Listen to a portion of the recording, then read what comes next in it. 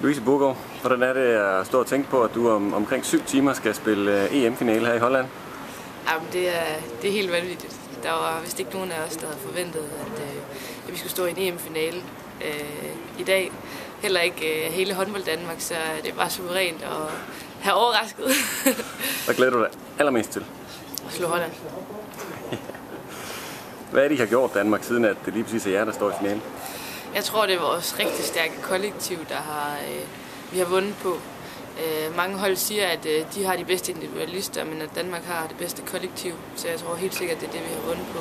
For eksempel en kamp som semifinalen. Det er svært at vælge en eller to ud, som har gjort det rigtig godt, for jeg synes bare, at vi gjorde det alle sammen rigtig, rigtig godt. Vi har lavet holdpræstationer hele vejen igennem.